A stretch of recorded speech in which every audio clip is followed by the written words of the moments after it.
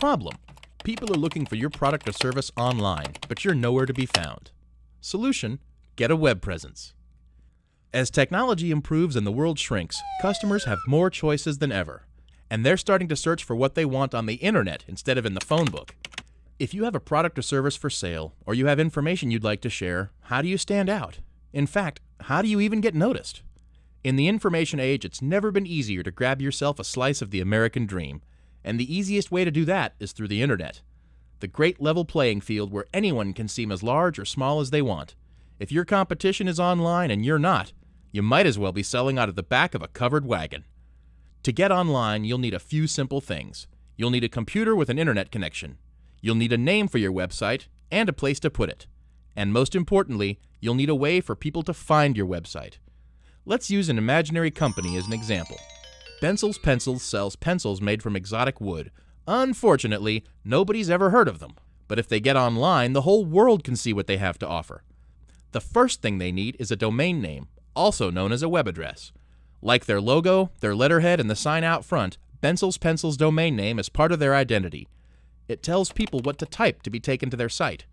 Domain names can be registered through a domain name registrar, a company charged with managing the registration process for its customers. The next thing they'll need is space to hold the files that make up Bensel's website. Bensel's can use a dedicated computer of their own, or they can rent space from a hosting company. Hosting companies provide businesses a secure data center to protect them from power outages, theft, and a host of other things that could go wrong. Some companies provide domain name registration and web hosting bundled together for convenience. In order for customers to be able to contact Bensel's Pencils over the internet, they'll need email. It's fine to use a free email service, but an email that uses their domain name will seem more professional. They'll also need the actual content of the website itself, comprised of words, pictures, charts, product and price listings, and anything else they want customers to see. Next, if they're going to collect sensitive information from customers, they'll need internet security to protect users' names, addresses, credit card numbers, or any other sensitive data that a customer might entrust to an online business. This specific kind of security comes in the form of an SSL certificate, a kind of handshake between the user and the host that encrypts that data over a secure connection. If they want to sell online, they'll need some sort of online store to allow customers to browse, select, and pay for items from the Bensel's Pencils website.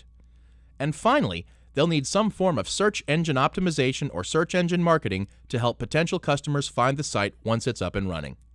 Once they have these things in place, they're online. Voila!